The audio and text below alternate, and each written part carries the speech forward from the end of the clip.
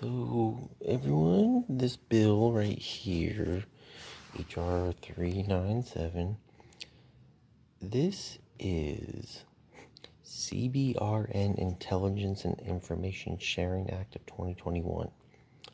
CBRN, chemical, biological, radiological, nuclear. And I looked at this bill because I myself am a 4805 CBR D specialist or whatever they call them now when I was in the Navy, but this is what cracks me up.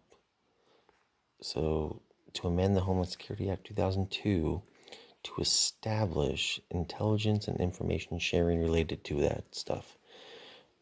So I got out in 2013, and when I was at CBR school, our instructor was telling us about Syria and how much chem stuff they have. And 5 years later, now we're here. You would think maybe the 4 years Trump was in office, maybe Democrats would have wanted to introduce this then or try and pass it. I'm sure a lot of Republicans would have signed on to this too, but nope. Orange man bad.